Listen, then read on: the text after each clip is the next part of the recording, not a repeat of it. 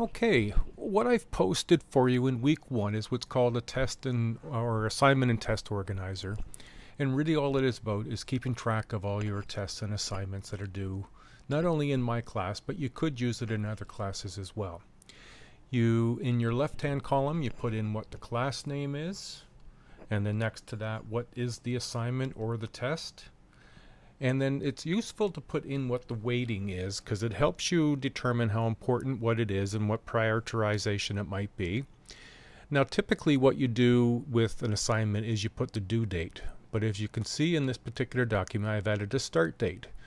And with anything that is due by a certain date, it's important to have a beginning date. And because of the kind of material that you might be expected to do, an assignment or test or anything like that, you might need to sort of set a date as when do you plan on starting it, because the last thing you want to do is turn the page on your calendar and realize that on today it's a due and you haven't started it. But putting a start date enables you to do planning, and by planning, you work the plan, you make the plan, you work the plan.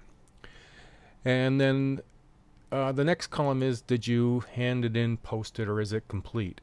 Sometimes we just lose sight of things and we maybe had it done but we didn't post it. So it's best to indicate to yourself and acknowledge to yourself that yes, it was posted and it is complete. Now, a bit of a goal setting is, what do you anticipate to get from the test or the assignment, and put the amount of work in to achieve that anticipated mark. And then when you get your mark, place it in here and see how you did, and then judge your work effort into what kind of mark you got.